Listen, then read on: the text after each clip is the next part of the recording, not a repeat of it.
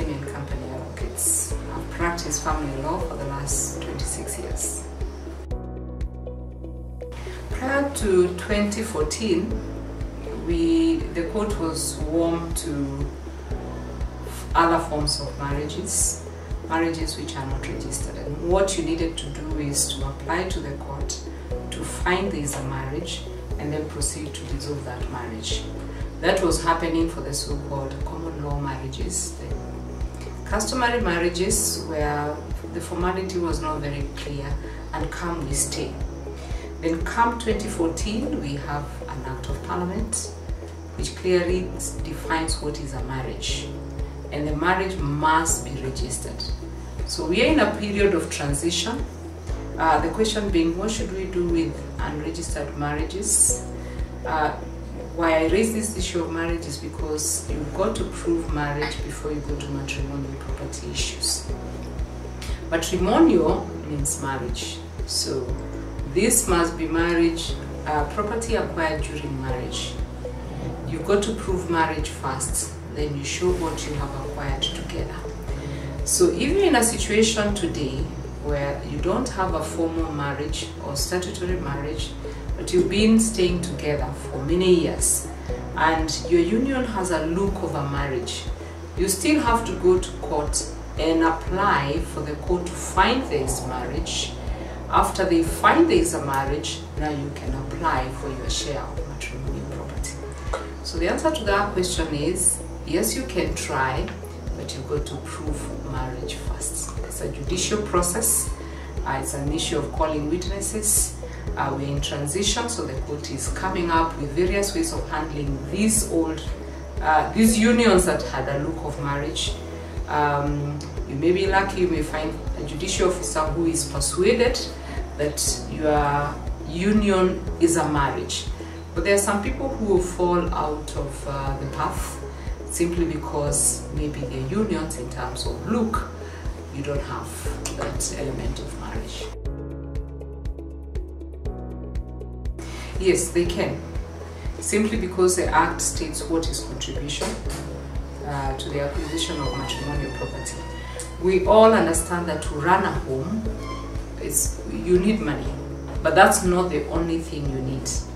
You need to run the establishment itself. For example, the aspect of domestic labor.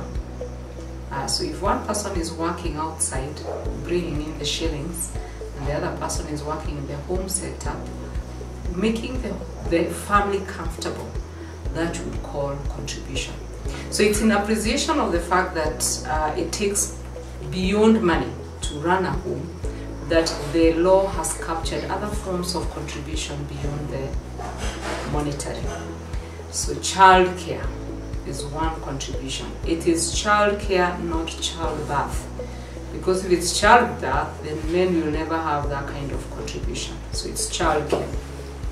The other thing is the running of domestic affairs, the running of the home, keeping the shirts clean, other clothing. It can be, by the way, a man claiming for other forms of contribution.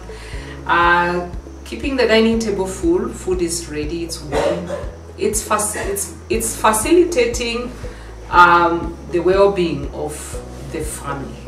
That is a contribution. School support, doing homework, going for games, cheering your daughter in the swimming competition. Anything that promotes the well-being of your child, it can form, it can amount to contribution.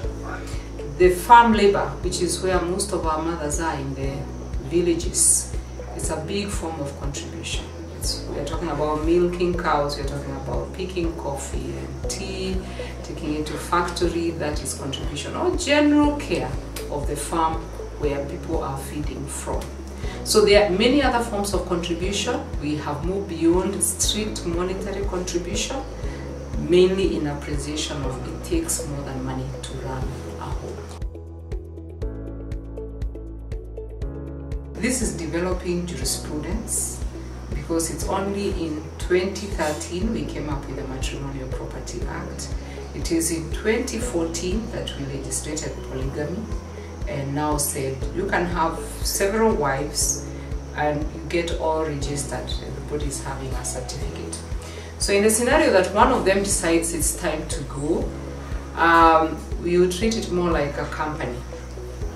So the law says if the first wife, I guess if it's first wife going, the monogamous scenario will apply. It means the others, where the others have not come. But if the man declares, I'm bringing wife number 2, this is not what the act says, this is my interpretation, then the man should declare, I am bringing. So at that point the law says separate what is, divide what is there in the portion of the contribution that the two parties have put in. The third party comes in, now being the second wife. Then the property now, if there was exit after that and it's a second wife exiting, she'll get a share of what is acquired from the time she came to the point she's departing. It is confusion, that's how I would put it.